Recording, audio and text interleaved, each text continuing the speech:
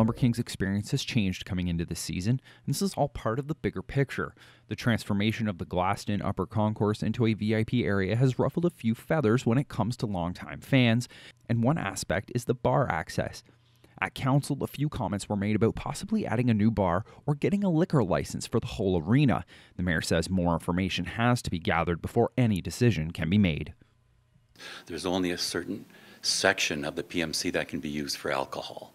So when the discussion in council came up, one of the questions was, well, what about getting permission to have the full arena under the regulation? So what we've done is we've said to staff, well, can you go back and take a look at that? And number one, look at the costs. What would be the security issues? Does it help everyone? Does it solve the main issue by having the full arena, where we're able to consume alcohol?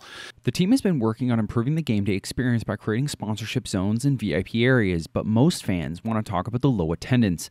The liquor license might help that. Sandra says the Kings are doing well when it comes to a bottom line, and the Kings are playing strong.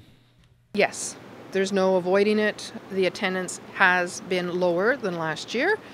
It was on a serious decline previous to that. We're not worried. Honestly, we're not worried. It's very trackable and traceable as to why we would have low attendance. But Bogey's Bar got caught in the middle when it came to creating the VIP zone, and due to tight restrictions, it couldn't be moved. But a satellite bar was announced this week to be placed on the other end of the pavilion, and it's accessible to all the patrons at the game.